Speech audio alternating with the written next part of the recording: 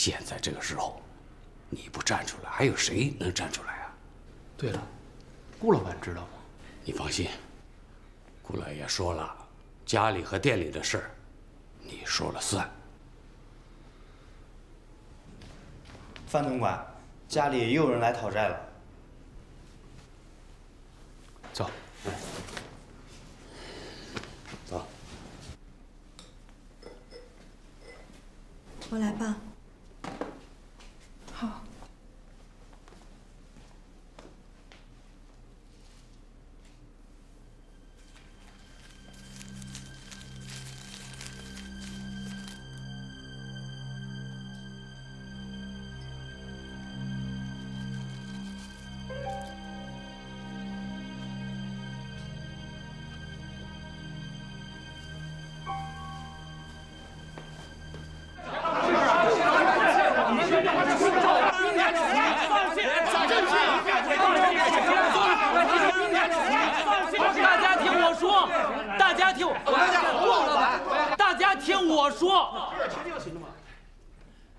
大家听我说一句好吗？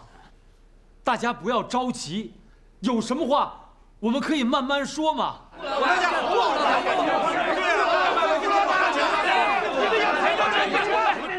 你们在干什么？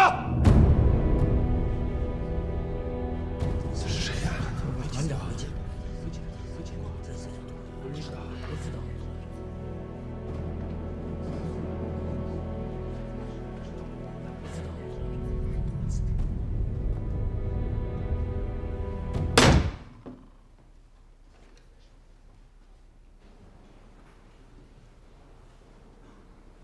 顾老板，你们都认识？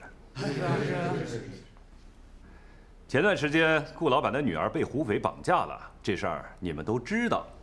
知道。后来，顾老板把女儿赎了回来，这事儿你们也都清楚。最近，部队正在剿匪，所以有关胡匪的一切情况，本团座必须了解清楚。既然你们知道那么多事儿，一会儿全部跟我回团部，把你们知道的事情一件一件说清楚。来人，把他们名字记下来，全部带走。我们快走！哎，各位老板，哎，慢慢走啊！各位放心啊。谢谢啊。不客气。听说顾老板生病了，不知道情况怎么样了？情况不是很好。有什么需要我帮忙的吗？哎，你这已经帮了我大忙了。此次前来是奉了袁大帅之命，请顾老板进京之命。但是现在顾老板的身体很难再做这种长途跋涉了。我能见见他吗？顾老板的身体很弱，很难见客。哎，不过此事我可以代为转达。也好，那我等你消息。好，告辞。告辞。老爷啊，吃药了。娘，烫吗？不烫。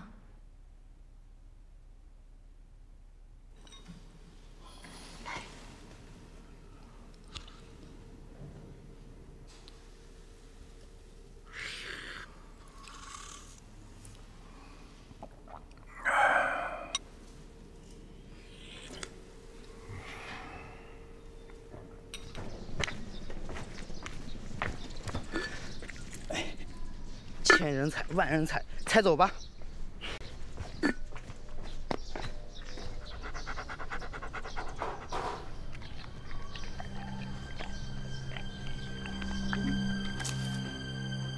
樊叔，这账面上就这么点钱了？啊，有一部分钱老爷拿去建码头了，账面上只有这么多呀。我们欠多少钱啊？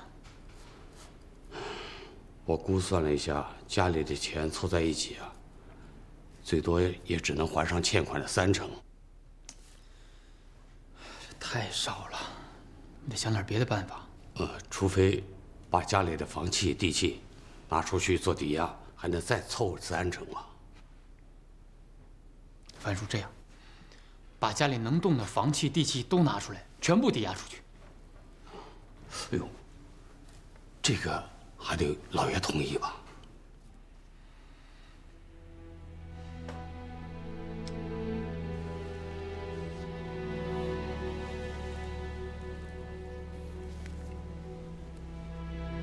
夫人，这事老爷知道吗？我是瞒着老爷爷拿出来的，我怕他知道了，会受不了。这万一老爷知道了，这事由我做主。要是老爷问起，让我去跟他说去吧。是夫人。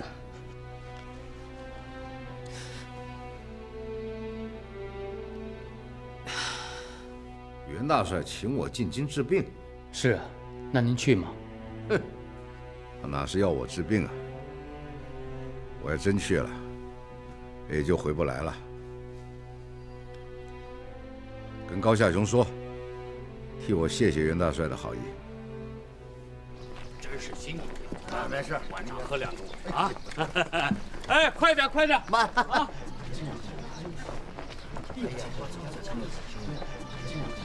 都慢点啊，小心点啊！哎呀，让来了，进来啊！哎呦，你干什么呢？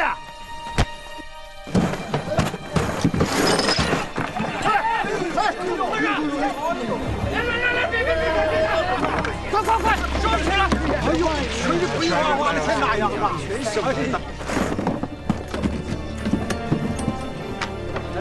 真有钱，真有，顾家是真有钱呐！哎，不，按下，走，这个。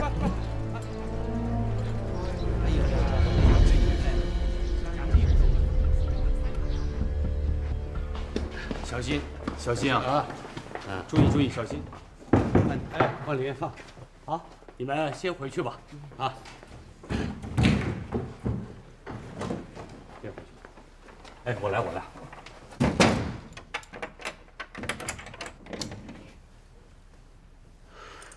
洪掌柜，刚才这箱钱被打翻，估计能起一定的作用。哎呀，可是我们只有1箱真金白银，其他都是空的。这点要是让外人知道了，可就糟了。哎呀，这事倒真是。大福、洪达，夫人，钱都运回来了吗？是的，夫人，都运回来了。那够吗？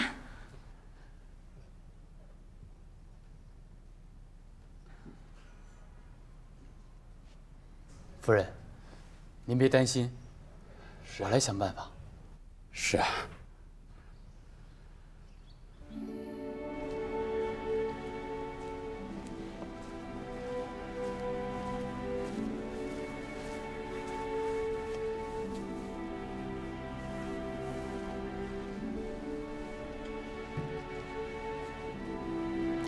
顾夫人，你来了。你丈夫的病怎么样了？为什么听说到现在还没去上海？他不愿意走。这太糟糕了。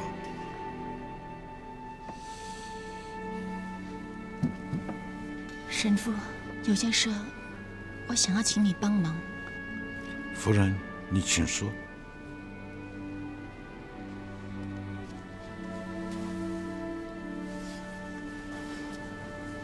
这里是我的一些嫁妆。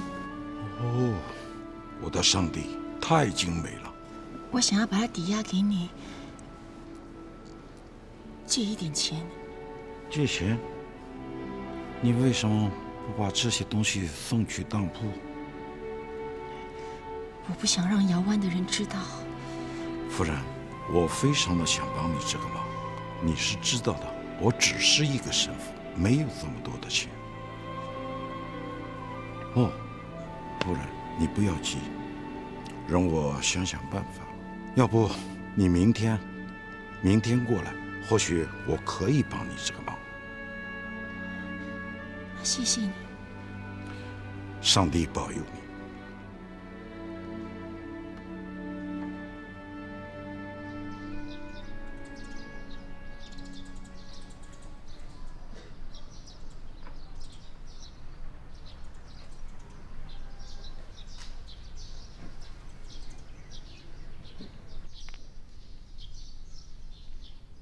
范叔，哟，洪掌柜回来了。哎，今天来要债的人少多了。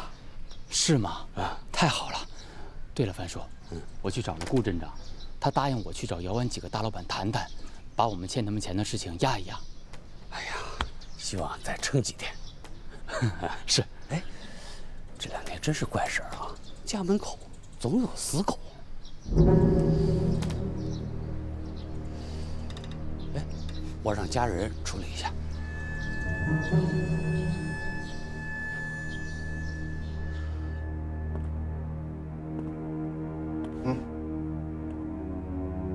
听说顾景琛又回家一大笔钱，如果是这样的，我们的计划不是就失败了？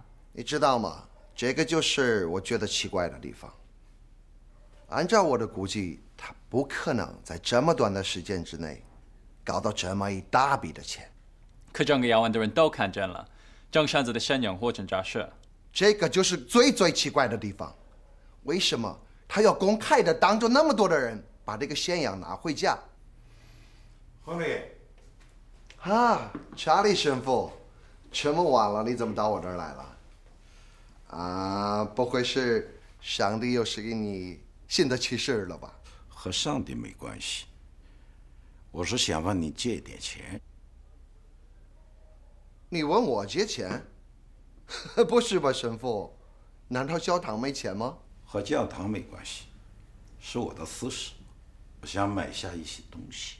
你要买什么特别贵重的东西啊？顾夫人的首饰，非常精美的饰品，可以说是艺术品。为什么？这是她的私事。据她讲，她不想把这件事情张扬出去，才来找的我。能借给我点钱吗？当然了，帮助别人是我的快乐，更何况是神父你呢？给你，神父。谢谢了。慢走。我找到答案了。顾青春他根本就没有钱，他就是在耍花样，所以他的夫人才不得不变卖自己的首饰。这个可怜的老家伙，已经到了山穷水尽的地步了。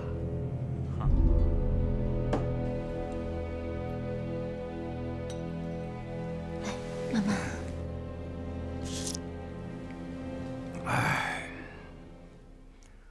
说真的，这2天啊，我感觉我这病啊好些了。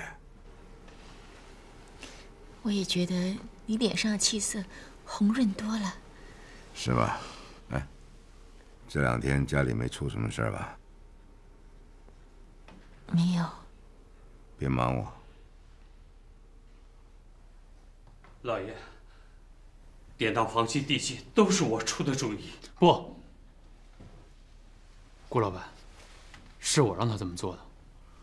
好了，我找你们来，不是要追究谁的责任。我知道那是不得已而为之的事情。我是想问问你们，心里有没有盘算，接下来怎么办？看样子，他们很快又会再来的。唉，兵来将挡，水来土掩。天塌不下来了。您，我什么？您真的不担心？该来的总是要来的，我担心能有什么用吗？家里真的没有什么东西可以抵押了吗？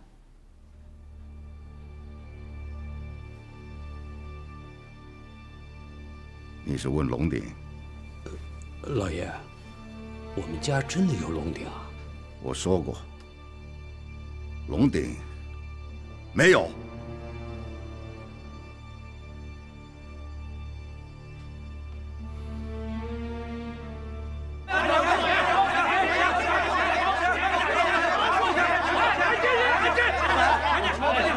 今天就是说破了天也不行了，一定得把我们的账给结了，是不是？对，账给我们结清了，我们就不走了。对，潘警官，快点请顾镇长，好吧？好。哎，各位，好说。不是，我真的是。对不起，让一下。哎，亨利先生，洪先生，我就是想问一下顾会长，你们欠我们公司的贷款到底能不能够还清？亨利先生，欠公司的贷款我们一定还。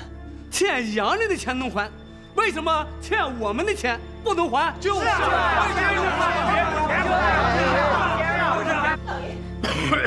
老爷，别拦我！老爷，外面有洪家他们，你就别出去了。让开，让开，让开！老爷，今天不把我们的账结了，就别怪我们不客气。今天不给钱，我们就搬东西。各位慢，听我说一句，各位都是与我们顾家打过交道的人，顾家在姚湾的实力，你们都很清楚。顾老板平时的为人，我想你们更清楚。欠债还钱，这是天经地义的事情，我并没有说不还，但是像你们这么着急上火的搬东西，于情面恐怕不合适吧？听说您是范世济的儿子，要知道当年这博宝轩，你爹也是有一份，后来被顾庆春夺走了。像这样见利忘义的事，我们听得见的太多了。赶快还钱！还钱！还钱！还钱！还钱！还各位！老爷，老爷！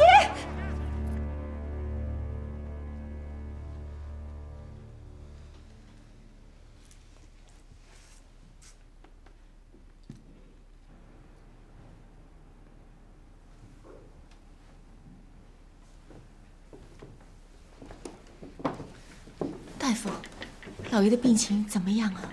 老爷的病情本来已经好些了，今天又这么一急，病情又加重了。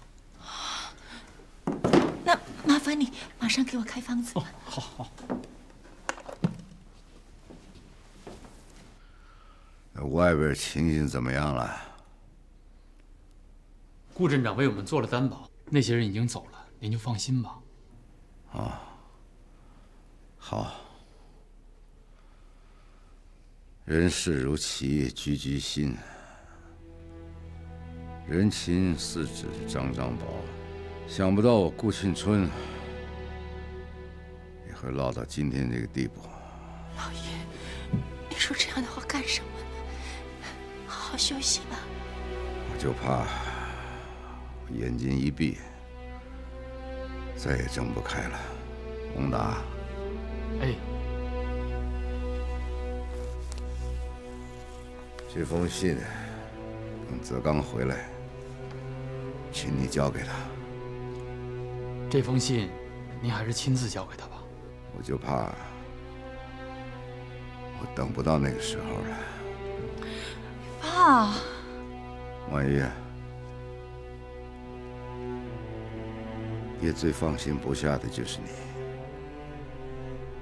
爹对不起你，让你受了这么大委屈。万一爹挺不过这一关，爹想跟你说的话，都在这封信里头。爸，你就别说了。咱们家现在连个安全的地方都没有了。宏达，这封信还是要请你好好收着。如果我等不到泽刚回来当面交给他，你告诉他，务必要当着顾镇长的面打开它。你就别想那么多了，躺着好好休息，啊！老哥哥，咱哥俩好久没有好好聊聊了，陪我说两句话吧。好，你们先下去吧，我跟顾镇长聊几句。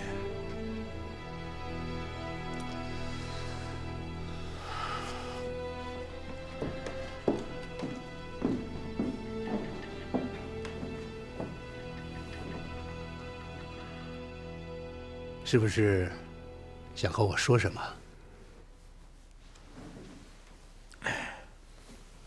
老哥哥啊，我有一事相求啊。哎，小廖，博宝轩今天又没开门。老板，听说这顾家的事情是越闹越大了呀。听说上门讨债的人把顾家的大门都快给撞破了。顾老爷啊，已经快不行了。马老乡，别乱咬舌头根子了，记点口德。我说的都是事实。哎呀，好了，去。事情到底进行的怎么样了？听说顾庆春快不行了，如果他死了，你找谁要龙鼎？这就是我要的结果。什么意思？我就不信他会把这秘密带到棺材里去。你是说，顾庆春在临死前会说出龙鼎的秘密？正是此意。有一件事情需要你马上去办。我终于有事情可以做了。再这样在这里待下去，我都不知道自己是为什么来这里。好，要我做什么？你去一趟北京，马上。做什么？找到杰森，我知道他在北京。为什么去找他？因为顾庆春快死了。中国人的习惯，他们的遗产会留给儿子，所以我们必须要抢在别人的前面，尽快的找到他。你是说龙鼎也会由他来继承？当然。你现在就出发，找到那个傻小子，带到他父亲的面前。OK， 我现在就去北京。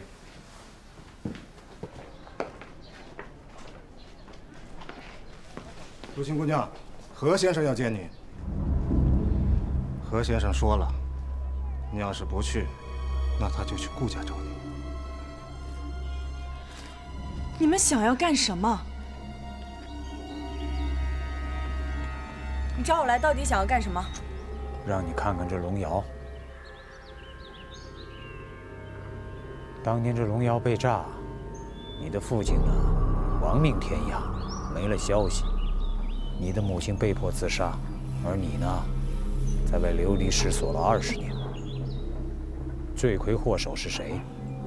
姚湾3结义，名动一时，只有一个人得以保全，并且独占了博宝轩。谁是最大的受益者？我想如清姑娘不说也应该知道。你胡说！此事姚湾人人皆知。他之所以让你嫁到顾家，是为了为他赎罪，良心上得以安慰罢了。无论你说什么，我都不会相信你。你可以不计较，但是你知道你师父为什么20年守身不嫁吗？就是因为想得到龙鼎告慰高大人的在天之灵。你难道就这么看着他心愿无法实现，抱憾终身吗？你说这么多，到底想要干什么？顾庆春那快不行，他对身后呢一定有个交代。我想知道他到底说了些什么。我不知道。好，那我去找你师傅。你不要骚扰他。那你就告诉我。我真的不知道，爹真的什么都没有说过。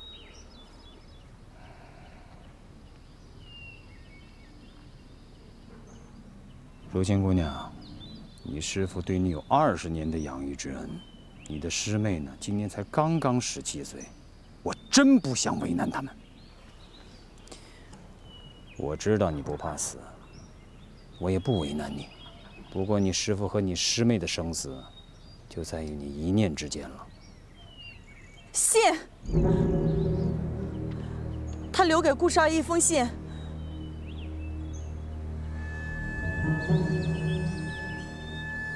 我现在就要那封信。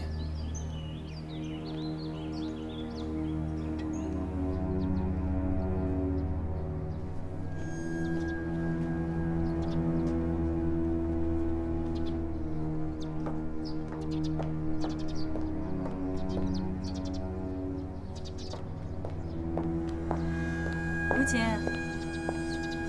啊，你怎么了？我没事啊。怎么了？看你魂不守舍的样子，出什么事了吗？没有，没有。你是在找宏达吗？啊，是。啊，不是。他不在家，他去找高夏雄了。哦，知道了。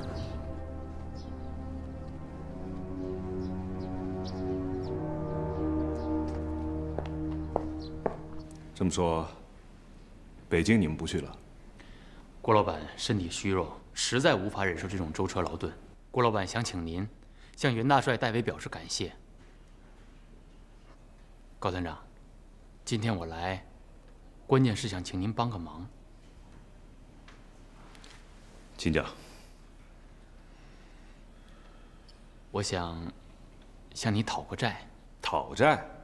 对，人情债。啊，你是说上次帮我找顾庆春募捐的事儿？对，这个债，您不应该还吗？说吧，怎么还？我想向你借钱，暂借军饷一用，就用1天。1天也不行，对不起，这个忙我帮不了。挪用军饷是违反军法的。那我就用半天，并且我是挪而不用。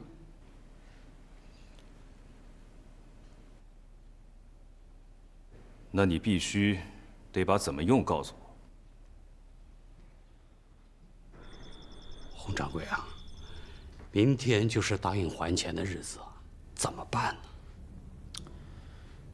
家里还能凑出多少？就1、2万。无论如何也得把明天给我应付过去。可家里真的没什么钱了。明天会有的，会有。哎呦，到哪去弄那么多钱呢？到了明天，你就知道了。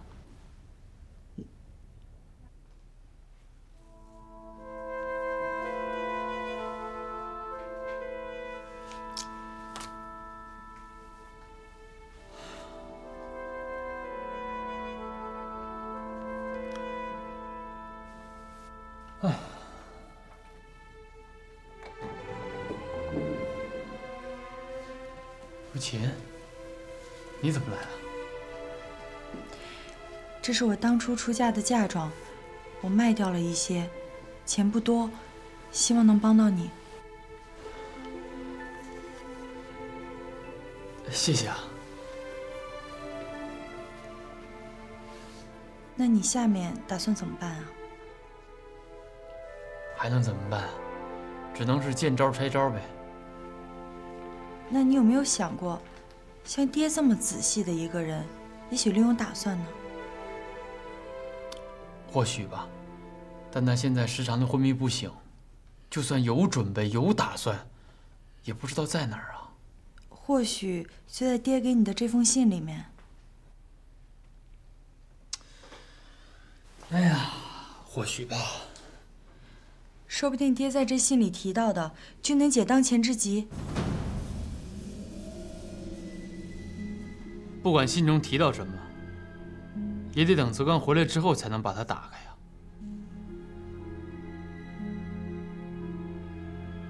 若琴，啊，你怎么了？哦，我是想说，你这样做是对的。那没什么事，我就先回去了。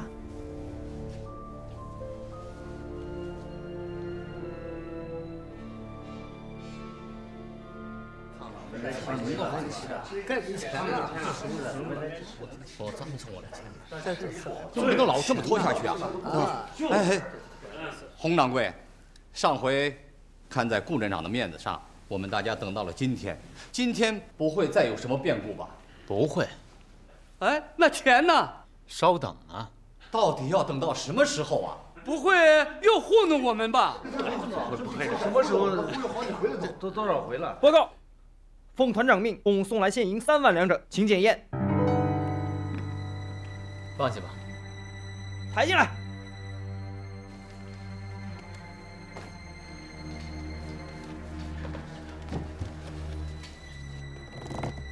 哟，这么多钱呢！这么钱了，这东西，哎，真是。抬下去吧。抬走。怎么样？这回相信了吧？既然大家这么急着领钱，那就开始吧。不过，我有话要说在前头。第一，我们领钱要有个先后的顺序，不能一窝蜂的抢，这样太不成样子。第二，顾老板说过，人情似纸张张薄。既然债已经还清了，各位与我们顾家也再没有任何瓜葛了，也没有任何生意上的往来和合作。窑湾商会会长一职，顾老板也不打算担当了。各位，还是另选贤良吧。我的话说完了，现在大家可以领钱了。怎么了，各位？怎么这个时候大家都谦让起来了？哎呀，要我说呀，各位是心太急了。这俗话说得好，瘦死的骆驼比马大。这顾老板纵然一时周转不灵，可他那么大的家业，还能差了你们那点钱吗？这过2天顾老板身体好了，大家还怎么再见面呢？我这有冯督军的电报，我给大家念念。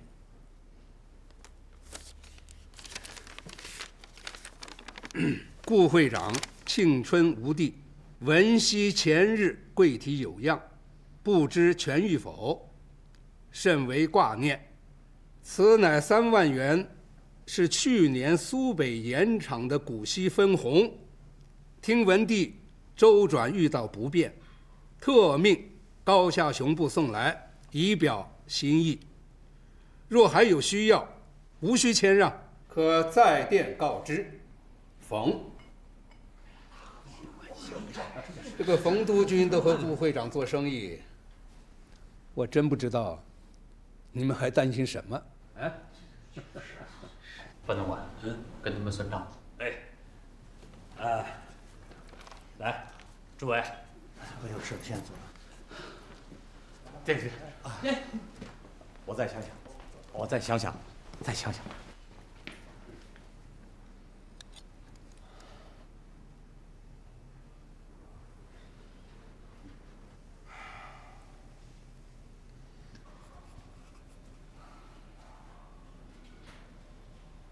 高团长，今天顾家那些钱是怎么回事？什么怎么回事？运到顾家的那些钱是你借给宏达的吧？此事与你有什么关系？你为什么要帮他？帮不帮他是我的事。此举坏了我的大事。这件事情和你夺鼎有什么关系？我说高团长，你居然能够帮着仇家做事，你说你父亲泉下有知，岂能瞑目啊？家父的事情却因龙鼎而起，但是和范顾两家无关，是满清的责任。这点是非，我还是分得清的。好，你做这种让亲者痛、仇者快的事情，太让我失望了。告辞。不送。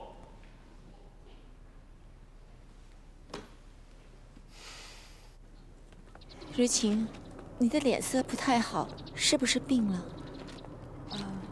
可能是最近没休息好吧。老爷已经病成这样，要是你也病了，我真不知道该怎么办。娘，你放心吧，我没事儿。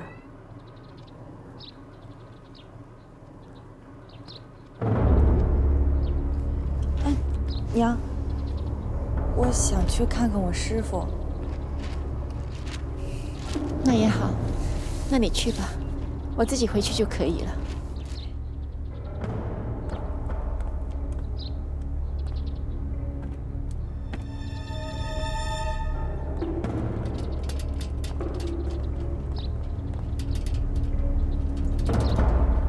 你跟踪我？你就这么怕被别人看见？我问你，东西到底拿到了没有？没有。如晴姑娘，我劝你不要再动其他的心思，只有把东西交给我，才能保住你师傅。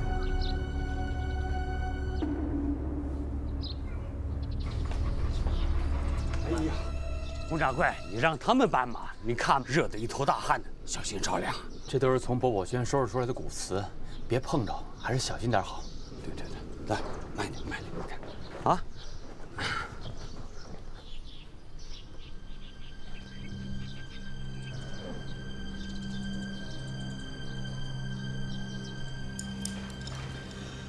洪掌柜啊，今天收的东西啊，数目上有出入啊。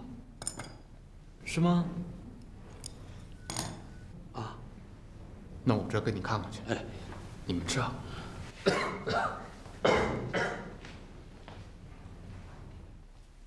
宏达，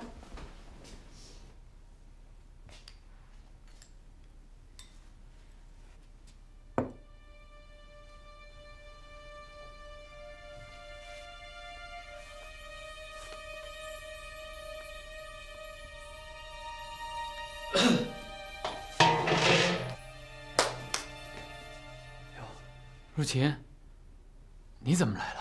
哦，娘让我给你拿碗姜汤，怕你生病。麻烦了。啊，那没什么事儿，我就先走了啊。哎，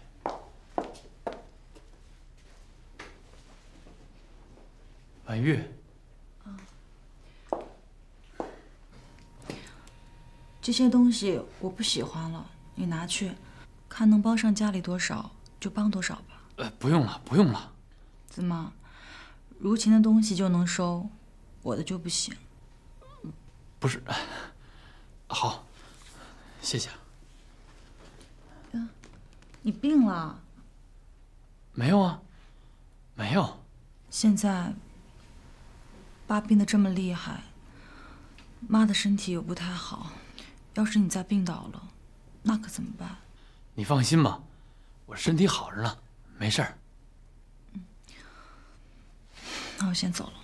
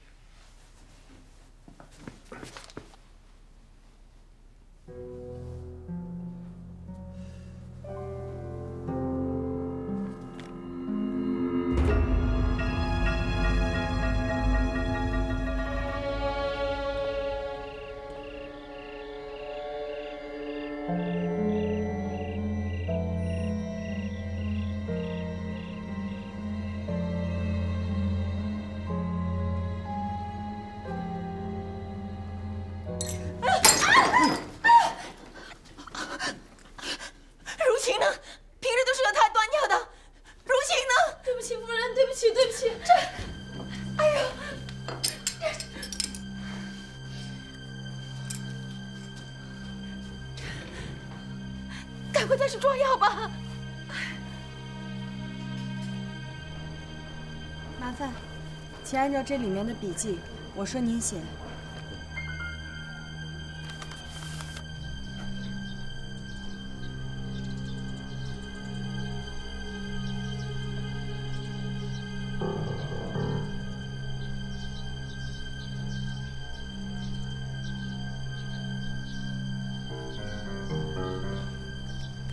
如琴，你找我？你上哪儿去了？我去买药了。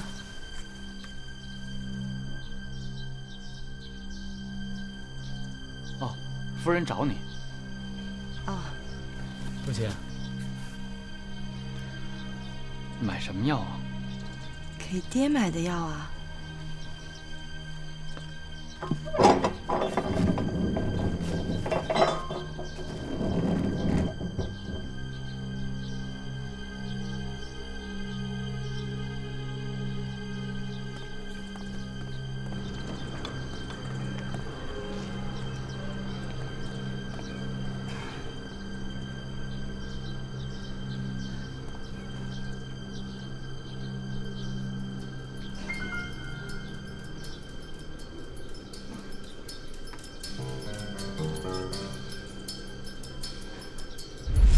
真是怪事儿啊！家门口总有死狗。先生，麻烦你给看一看，这是什么药啊？这叫菖蒲。菖蒲，治什么病的呀？照老话来说是寒热重症。现在西洋说法叫霍乱。怎么，你家有人生这病？哦，没有。那吃这干嘛？这东西有毒啊，吃多了会死人的。有毒？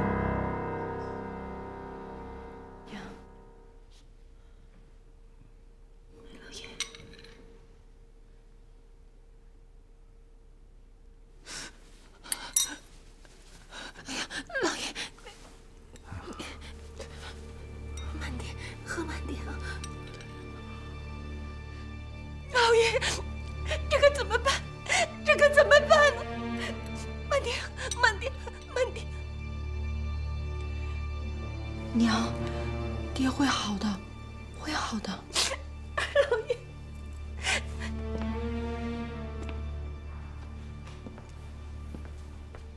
团座，顾庆春不接受大帅的好意，不去北京治病，他就这么等死吗？他的身体挨不到北京了。如果顾庆春死了，那龙鼎岂不是更找不到了？或许根本就没有这个龙鼎。不可能！你怎么这么肯定？哈，我也就是瞎猜。顾家去不去北京，让他们自己决定吧。啊，张桂英那儿有没有消息？还没有。